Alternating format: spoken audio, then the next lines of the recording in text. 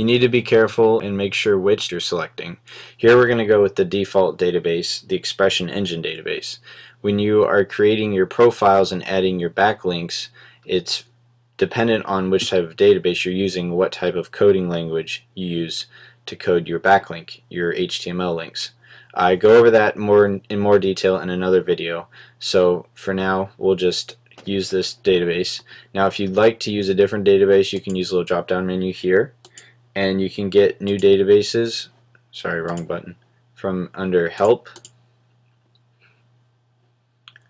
release database, and you can come up here, select all forums if you want, or one of the individual forums you want to download for, download, and it will download any additional databases that are available. Or you can also get a lot of databases on our forum, and if you haven't signed up there yet, make sure to do that, juggernautsofts.com. So if I had downloaded one from our forum, to put it in there you'd want to click this button. This will open the folder where all the databases are located, and then you can drag the file from wherever. Mine's on my desktop out of the screen here, so I'm going to drag it up in here and just drop it in here.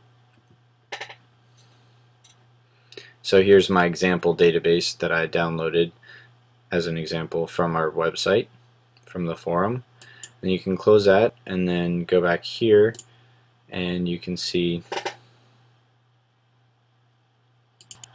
that it isn't listed here yet, because what you need to do is hit the refresh button. Now you should be able to select it. So here's the example database I just showed you loading. Next we have proxies. You don't need to use any proxies right now. It can be time consuming and it's not necessary, but if you'd like to, this is where you could input more proxies under manage proxies, but we're going to skip that for now. Next is thread settings. The max threads is basically the number of different tasks that VenomSEO will do at one time. So this would register on 16 different sites at once. You might want to start on the lower end, 10, 20, or maybe 30 threads at a time. See how quick your computer is processing, and if it seems too slow, keep it in that range. But you could go all the way up to 50 or even 100 threads at a time. So just test out what your computer is capable of. The program runs pretty quick, so you should probably be able to get a lot of threads out at once.